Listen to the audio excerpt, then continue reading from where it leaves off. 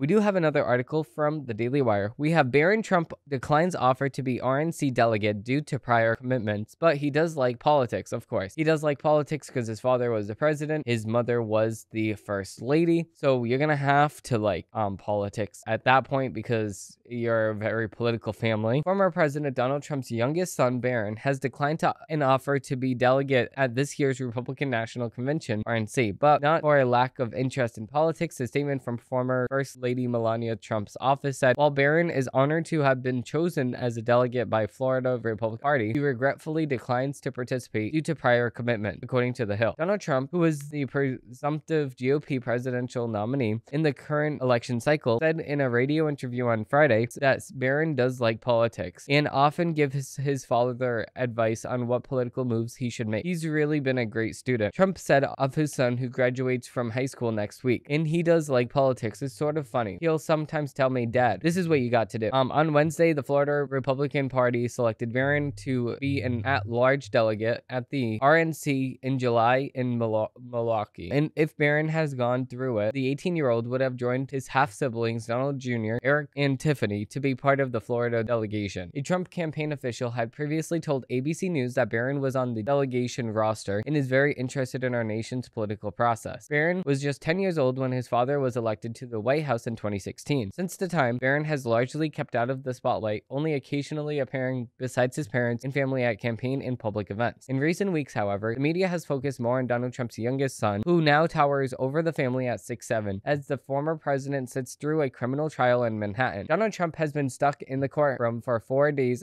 a week in a trial focused on 34 felony counts for falsifying business records to allegedly cover up payments, including to adult film actress Stormy Daniels, in a bid to conceal damaging information as part of a yada yada yada yada yada. Okay, we already know all this. It's just BS. They're trying to tag this on Trump. And then now they're trying to attack his youngest son, Barron Trump, just because of the fact that he is his son. I completely agree with this decision at the same exact time because of the fact that he should stay out of politics. Politics is really not a good thing. You get attacked relentlessly for doing absolutely nothing. I saw a compilation of Barron Trump throughout the years since his father was elected to office, and people are just making fun of him in the comments. Keyboard warriors at this time of age. They just talk whatever they want about whoever they want and not even thinking that people actually have feelings. It's just sad seeing all of the attacks on him. He's just 18 years old. He just turned 18 years old. He's just graduating high school. And then to see all these people just hate on you for no reason whatsoever other than the fact that your dad is your dad. So I don't know. It just does not sit right with me to just attack somebody because of the fact that Barron Trump is not even in the political spotlight whatsoever. He was selected, not appointed, not saying that he wanted to. He was just selected to be a delegate in Florida. And now people are saying, oh, he's so ugly and he should kill himself and blah, blah, blah, blah. Like, no, that's not right. These people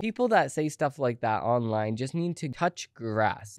Like Brett Cooper likes to say, they need to touch grass. These people need to see the real world because, you know, you need to get off your phone because that's not the reality that you should be living in. That's not the society that you should be forming for us and everybody living in society, telling people to kill themselves just because of the fact that their parents are their parents. That's sad. That's a little pathetic. People need to think about what they say before they say it because it's really frustrating.